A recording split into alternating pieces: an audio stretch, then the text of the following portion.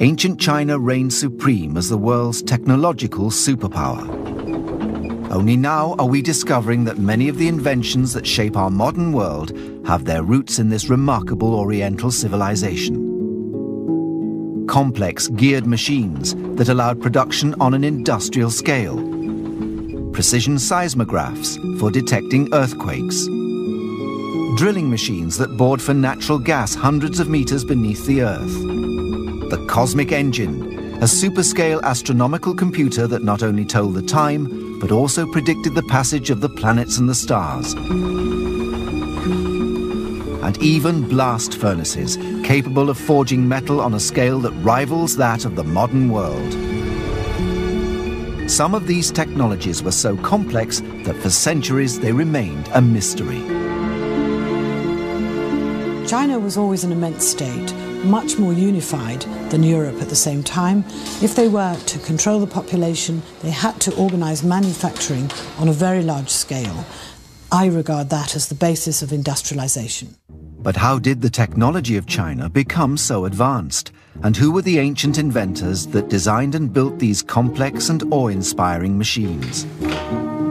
This ancient text provides a clue. It describes in detail something that is still needed in modern times, but was actually invented nearly 2 millennia ago. It is a seismograph, an earthquake-detecting machine.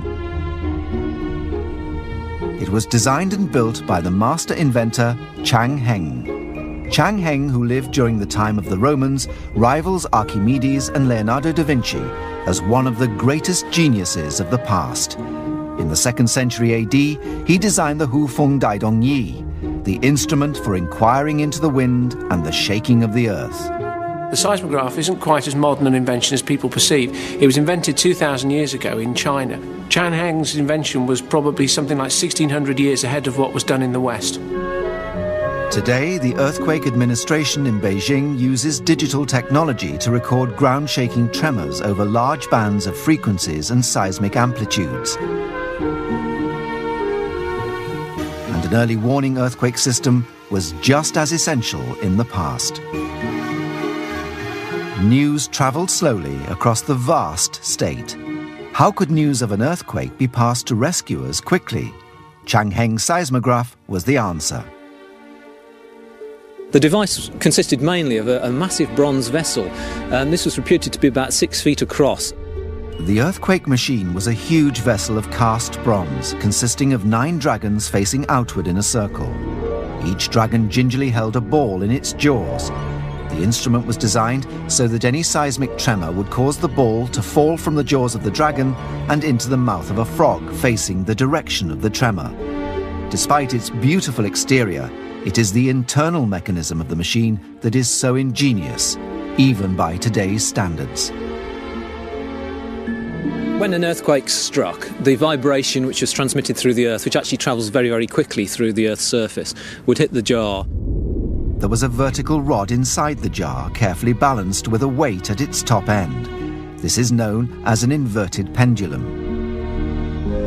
The seismograph worked by having an inverted pendulum inside it that basically toppled over, and by toppling over in one direction or another, it would impact with a ball, and the ball would fall from the side of the seismograph, giving an indication from which direction the earthquake had actually come. The inverted pendulum is an ingenious device.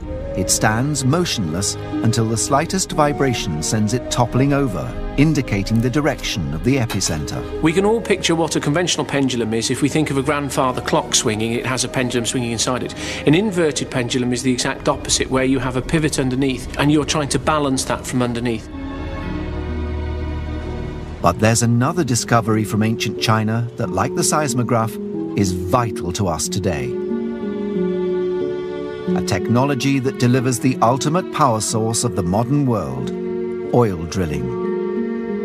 Today we assume that it was modern engineers who pioneered the art of deep drilling technology. Yet incredibly, the techniques used in acquiring supplies of oil and natural gas were actually reinvented from those of the Chinese 2,000 years ago. It's amazing to think that it's 2,000 years ago the Chinese were using the same techniques to drill for salt and for natural gas that we're still using today. The sheer size of the ancient drilling machines was remarkable. Derricks, also known as heaven carts, rose over 50 meters above the ground.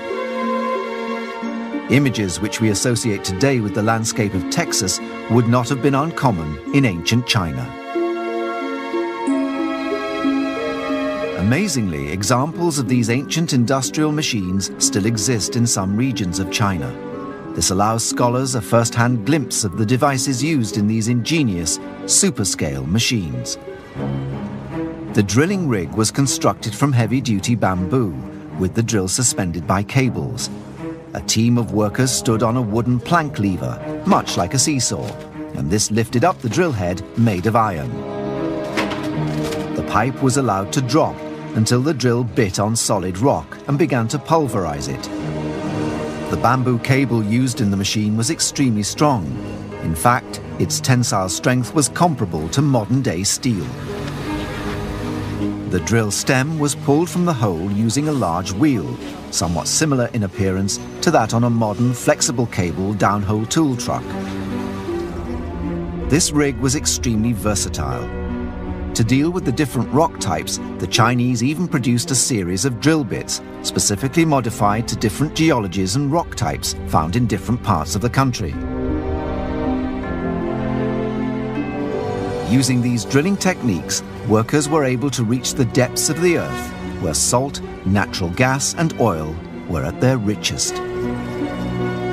When extracted from the wells, the gas was raised several meters above ground level and then distributed for hundreds of kilometers through an elaborate network of pipes. But it was during the era of the Song dynasty at the turn of the first millennium that the pace of Chinese industrialization reached its peak. Inventors and engineers were creating colossal, incredibly advanced machines on a scale not to be seen in the West for another 1,000 years. And the techniques they invented for manufacturing are still in use today.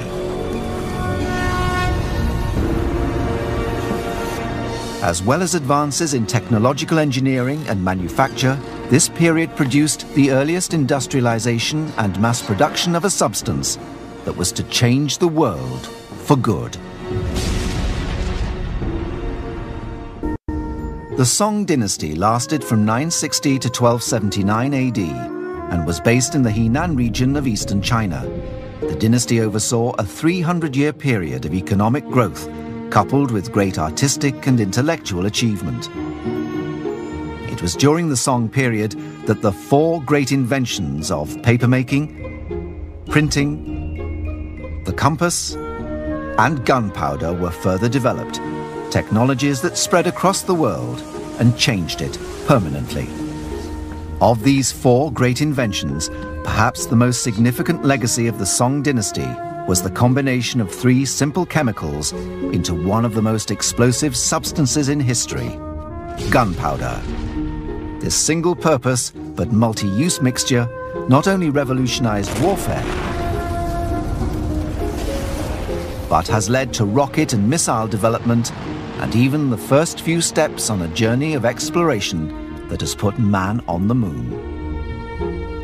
But the Song period was also marked by stunning advances in manufacturing. One particularly innovative area was in heavy metal manufacture. In the province of Shantung, one recent discovery has given us remarkable insight into the metal forging capabilities of ancient China. The remains of a giant cast iron pagoda that dates back to the Song dynasty. What makes these iron structures so impressive is that casting massive pieces of iron is a challenge even today. How the engineers achieved this difficult task is something that we find hard to comprehend. To produce and cast quality iron on a mass scale, ironworkers today need to keep a massive volume of molten liquid at a very high temperature, so as to allow the pouring of the liquid metal. The same was true 2 millennia ago. One way to raise the temperature in a furnace is to blow in air, exactly as we might do when we fan the flames of a barbecue or use bellows on a fire. Modern ironworks use the same principle, but they use electrical air pumps to feed the fire. But how might the ancient Chinese have devised a method of driving massive volumes of air to heat their furnaces? Archaeologists have recently discovered evidence that automated air bellows machines were in fact in use. Drawing on the technological knowledge of their predecessors who had begun to use water as a motive power, it's now thought that Chinese engineers created a mechanical system for the operation of the blast furnace bellows. To generate the kind of heat required in a blast furnace, you need quite considerable volume of air. It doesn't need to be incredibly high pressure, but there needs to be a lot of it. And what the Chinese did is they modified a traditional water mill, and they developed a system of bellows which are operated by cranks worked by the water-powered wheel. Dr. Geraint Owen is a specialist in mechanical design and engineering at the University of Bath. Using a water wheel as the starting power source, and you want to drive a bellows, you can drive it using a crank, and where you have a central axle and an offset pin and some form of connecting rod and link. So the water wheel will turn the crank in a rotary motion, and then all that the crank does with its connecting rod is convert that into a linear motion that you can use to power the bellows. This type of machine is similar in principle to the design of the piston in a steam engine or automobile, but operating in reverse. In the Chinese machine, the wheel turns to operate a crank, whereas the later steam engine used a piston-driven crank to turn the wheel. The ancient Chinese understanding of engineering made possible automated continuous air blasts to create the high temperatures needed for successful iron casting. Hand in hand with the mastery of casting came further mechanical innovations that were also centuries ahead of their time. The Song dynasty produced advances in mass automated manufacture and high-tech sophisticated machines, some of which laid the groundwork for much modern machinery. One such invention is the ancient world's version of the odometer. An odometer is a simple device that allows you to measure distance in exactly the same way as you have an odometer on the dash of your car. But could the Chinese have invented the gearbox more than a millennium before the modern engine? This fascinating ancient device is known as the rangefinder chariot. When pulled alongside a marching army, the cart signalled the passing of each 500 meters by banging a drum. This model is a small-scale version. The actual odometer was much larger. The real-sized chariot is very big. What you see now is a mini-sized model. We rebuilt this according to the ancient texts. The toothed gears in the machine are driven by the chariot's wheel. It uses what is described by modern engineers as a reduction gear train, a system that lowers the output speed so that one or more pins can revolve slowly, releasing catches at predetermined intervals to trigger the striking of the drums every 500 meters. Experts believe that the machine was used to lead the emperor's royal guards on military assignments, to record the distances of enemy camps,